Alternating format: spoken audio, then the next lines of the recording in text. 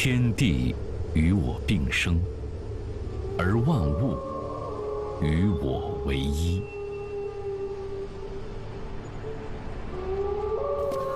大约15000年前，人类祖先在狩猎中与灰狼的命运交织在一起。聪明的灰狼改变了自己的体态，性情变得温驯，渐渐地被人类驯化，演变成了犬类，忠诚地陪伴着人类游猎迁徙。大约10000年前，人类祖先将第一粒小麦种子有意识地播种在暂时的居所旁，人类的生存发育就一步跨入了新境界。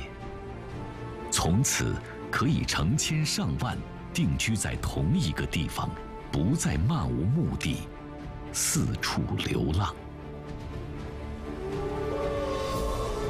人类文明进程中，总是与自然生物千丝万缕相互牵连，直至今日仍相生相伴。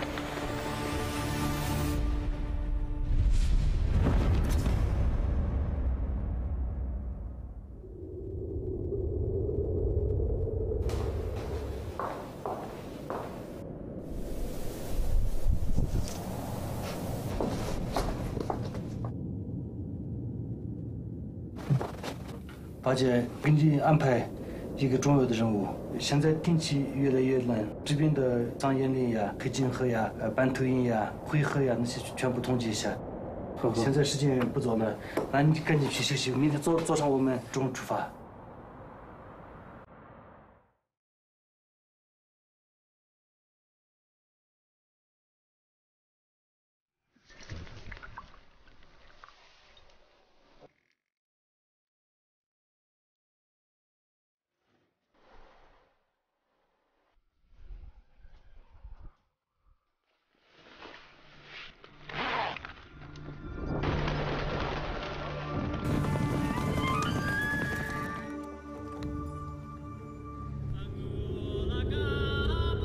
三江源，长江、黄河、澜沧江发源地，呈南北走向的山脉，为许多物种提供了南北迁移的通道和避难所。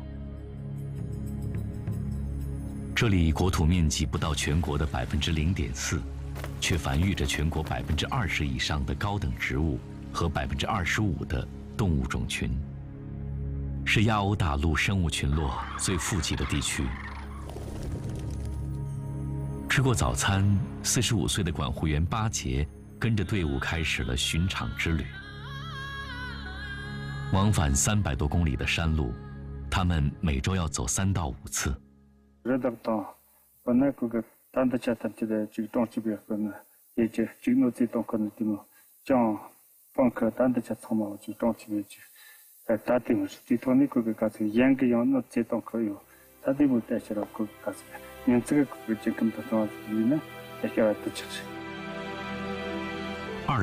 年7月，三江源国家级自然保护区建立，近10万高原居民告别世代延续的牧猎生活，腾让36.3万平方公里土地，还高原野生动物一个安静的家园。处于生物链顶端的狼，是高原生态系统正常运转的标志性物种，曾经濒危，一度罕见。每次巡场，巴杰都会特别留意狼的身影。大姐，看我可以跟他看。有。哎，巴姐，那边有狼。有狼。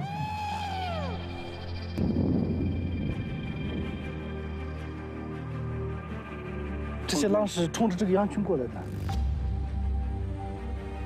狼和人在海拔4000多米的高原上彼此相望，两个不同的物种以平等自然的方式擦肩而过。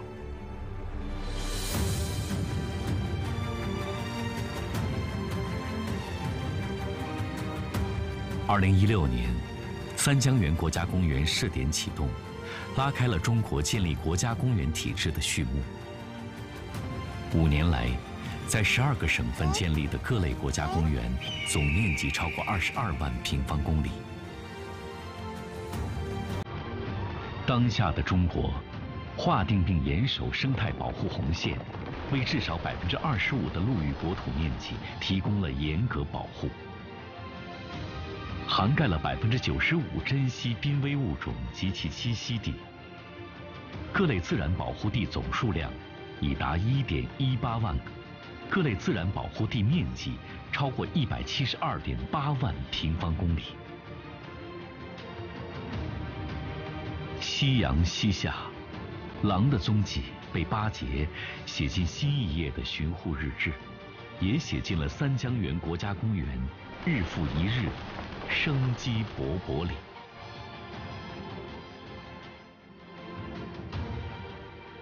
巴结在三江源巡查记录。与此同时，全国各地各类自然保护区内，超过110万名生态管护员也在用不同的方式记录着神州大地的生态物种变迁。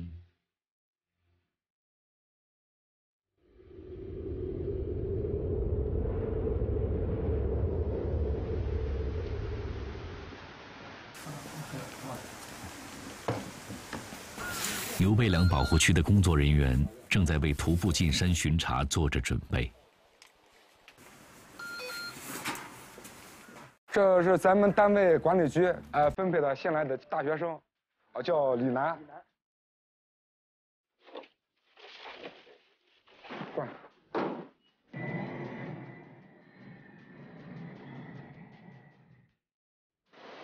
明显这个质地已经恢复的要好得多了，这个东西眼睛直观可以看到。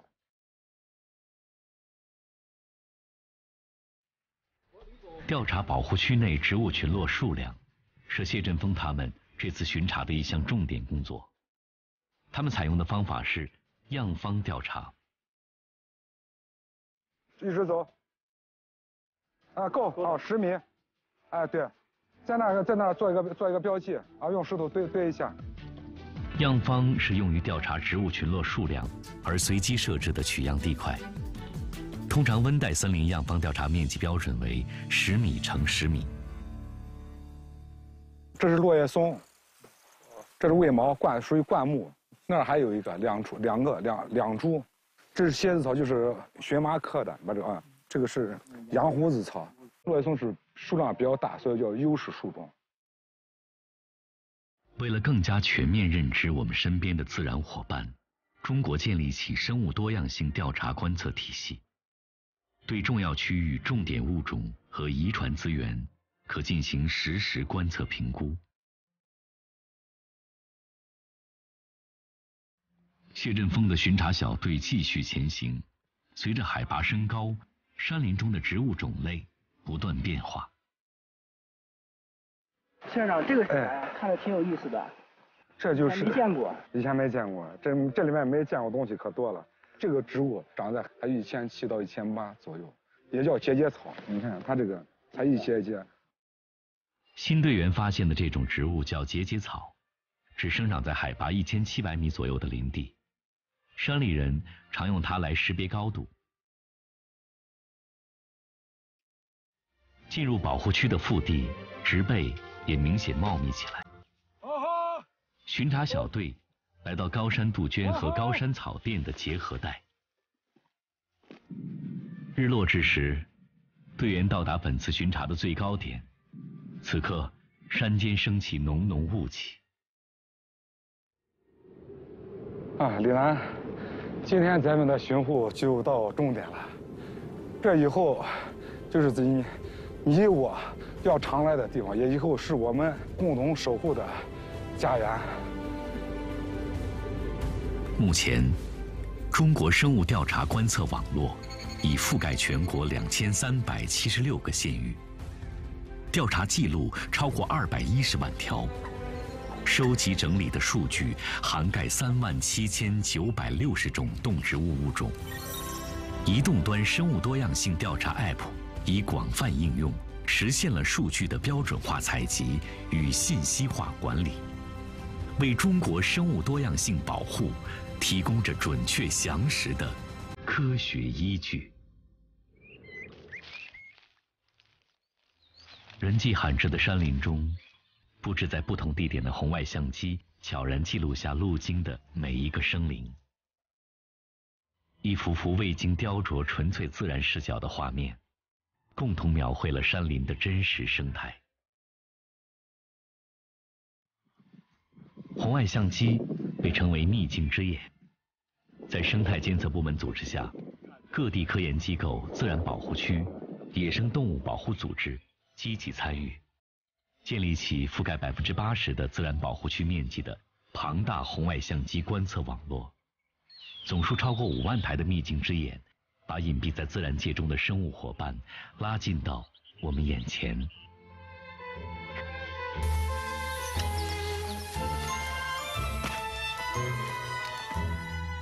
修起了和顺、小舞台和密云，然后呢，和顺和小舞台的摄像机各安了2台红外摄像机，密云安了1台，拍到了一些狍子和野猪，一些各种各样的獾。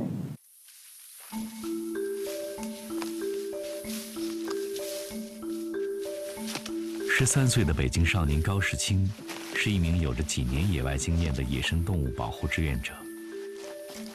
他做的课题《神奇动物在哪里》，内容是调查北京周边大型哺乳动物的分布。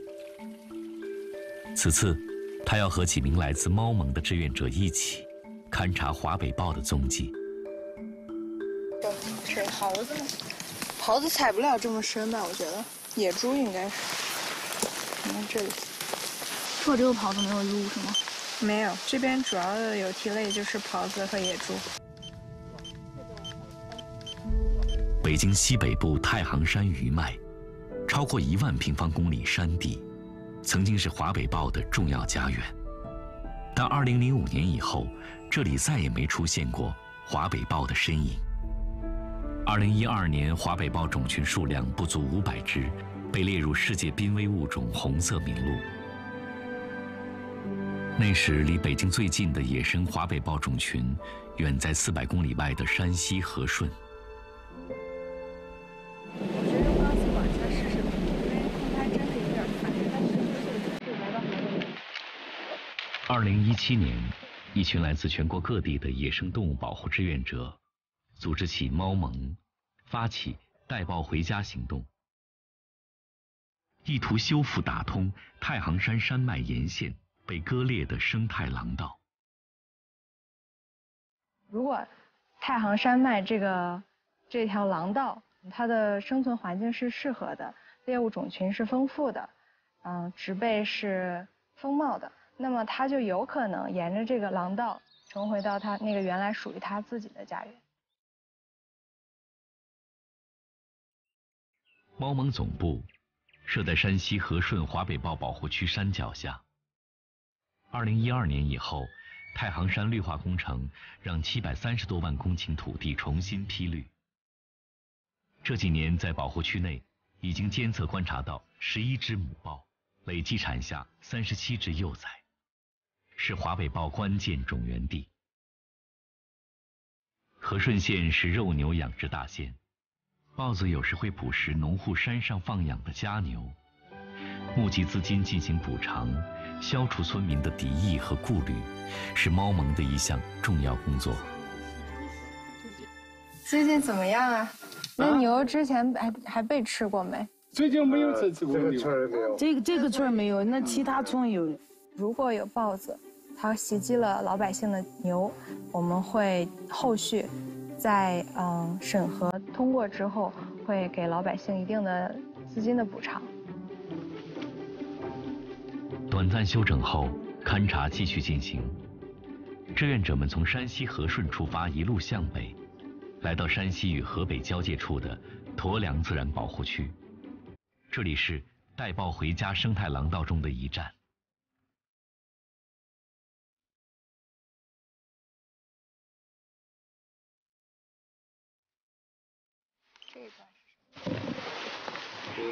我天哪！这真的是来惊喜了，不是开玩笑的。居然拍到了，太神奇了！天哪！你看它线条特别的优美，尾巴特别长，总是翘着。摄像机清晰地记录下华北豹的身影，让志愿者更为惊喜的是，就在华北豹出现的前一条视频，一只受伤的野生狍子从镜头前走过。华北豹是在追捕猎物时经过此地。华北豹已沿生态走廊从山西向北迁移了200公里。它每只豹子都会有自己的家域，一般公豹可能能到100平方公里。那么如果它们能再生小豹，然后小豹又可以在这里扩大自己的疆域。豹子繁育迁移还需要时间。小志愿者说，他会继续用自己安装的红外相机观察下去，直到北京山林生态升级，再现华北豹的那一刻。我会继续拍。豹子回来的时候，北京人民，我觉得不会知道，因为豹子也不会走上大街，对吧？但是呼吸的空气和喝的水都会变得比较干净，因为豹子回来了，就代表着生态链恢复正常了。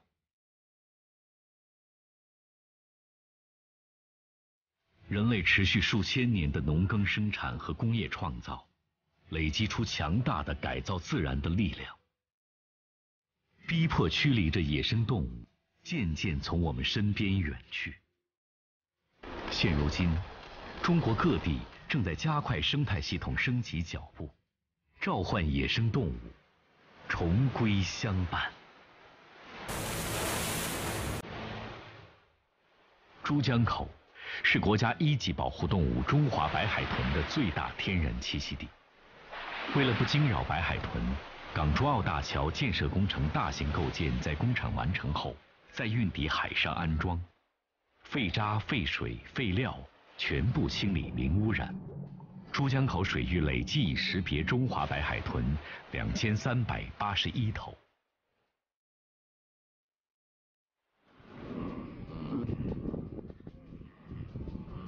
高原精灵藏羚羊每年会沿固定路线迁徙数百公里。青藏高原上的货车司机遇到穿越公路的羊群，都会停下来静静等候。藏羚羊野外种群数量已从1995年的7.5万只恢复到现在30万只以上。别进，快点来了，快跑！快跑！快跑！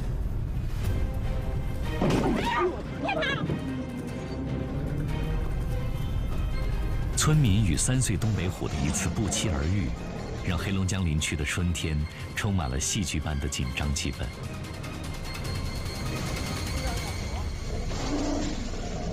东北虎被送往动物饲养繁育中心进行救助，隔离康复、密切观察、选址放归，整整用了25天。生态环境改善，野生动物相继回归，与人类的距离越来越近。我们正在渐渐适应和面对这些温柔的困扰。附近村民请注意，请大家注意安全，不要在田地逗留，尽快撤离。世界那么大，云南那么美，亚洲象们也想去看看。2021年4月，一个大象家族离开传统栖息地，开始了一场说走就走的旅行。你一起跟着我，一排一排的出来了。穿越了熟悉的森林、草地、溪流，还见识了村庄、高楼和公路，象群一路观光，十分惬意。悄悄的，不要打扰到大象，它可能会性子会暴躁，然后我们都是保护着它，给它慢慢的通过，不会影响。象群悠然地欣赏着沿途风景，而他们的旅行也成为全世界各地人们眼中妙趣横生的风景。因贪吃老乡烧酒掉队的2只小象，获得了沉醉不知归路的网络风评。新生的小象在跌跌撞撞的坚强中，见证了自己的成长。象群一家整整齐齐倒地睡觉的场景，让人感慨：不论身处何方，有爱有家人，就有安全感。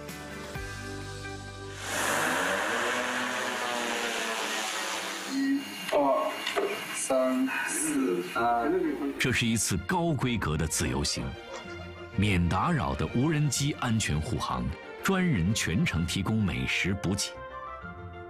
大象们吃饱了口味专供的香蕉、菠萝和玉米，还光顾了不少老乡家的后厨，品尝到了不少云南特色美味。就放开给他吃，没办法嘛。我们欢迎他的嘛。总行程1300公里，为期110天。8月8号，14头北移亚洲象经过西钦疏导，安全渡过沅江干流，继续南返。加上之前已返回的成体图像，北移的15头亚洲象全部安全返回传统栖息地。大象走这么远，没有一头受到伤害，还肉眼可见的长大了，长胖了。象群旅行让世界了解了一个乐观包容、仁爱自信的中国。胜人者有力，自胜者强。曾经，人类为满足自身需要，粗鲁狂暴地向自然界生物展示过征服者的力量，遭受的却是冷酷无情的报复。等人类深刻反省、克制欲望，开始善待身边的生物伙伴，大自然也给予了人类温暖友善的回报。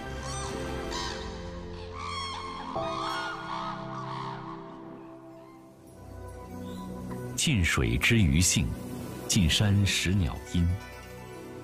自古以来，人类就渴望听懂动物的语言。中国古代传说中，就有很多能和动物自由交流的奇人异事。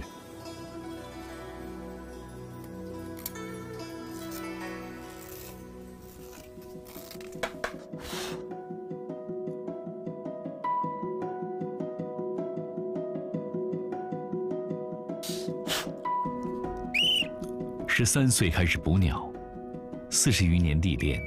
今年60岁的金伟国练就了一套用竹哨模拟60多种鸟叫声的绝技。这门不伤害鸟就能捕到鸟的绝技，可以方便科学家给候鸟安全的加装定位器，让老金成为崇明东滩鸟类自然保护区的护鸟员。国家还要保护鸟，电子保护鸟发布了，保护区成立了嘛，有点鸟做科研研究嘛，他要做管制嘛，保护区的领导人来叫我去帮我保点鸟。老金脚下的这片东滩，位于世界9大候鸟迁飞区中最繁忙的东亚至澳大利亚候鸟迁徙通道，一年过境的鸟类近300万只。最热闹的时候，一天之内飞过天空的候鸟就超过2万只。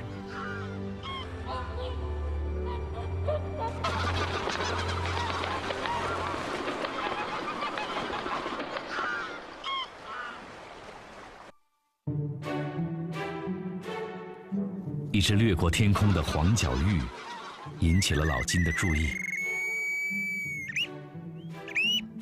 下来这个一转了一圈，一看了一看，就我也跟着他走。不，我肯定不会跟他走的。我骗他下来的。我跟他走到哪里啊？哈哈哈哈哈！这种比手掌大不了多少的鸟，拥有着惊人的飞行能力。每年夏末秋至，它们就会从中国的东北飞往遥远的澳大利亚过冬。崇明岛东滩是他们必然经过的中转站。你看张旭，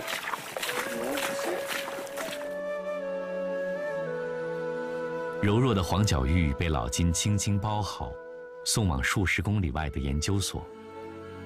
吴威博士正在等候着这些候鸟的到来，他们将在这里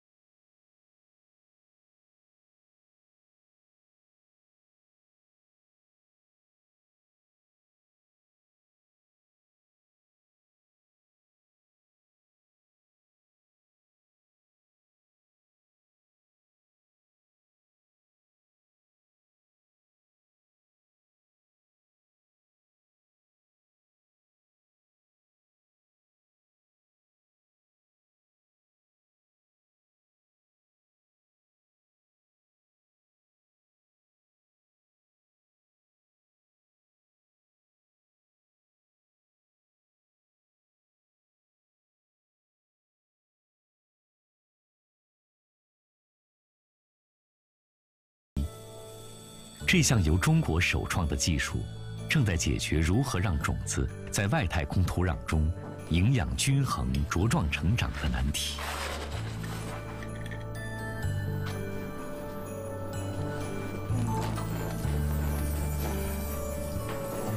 这都是纳米包衣的吧？对，这个都是纳米包衣。中间代替了肥料。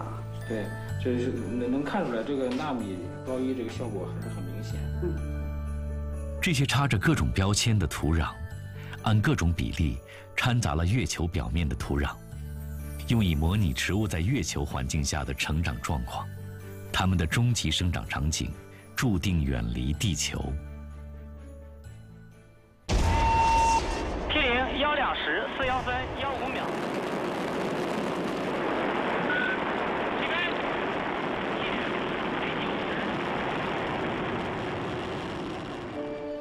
地球是人类的摇篮，但是人类不能永远生活在摇篮里。2022年，中国空间站将全面投入使用。届时，在浩瀚太空中，人类将拥有新的出发营地。未来，人类行将哪里？答案未知。但陪伴人类下一段旅程的生物伙伴，正在孕育。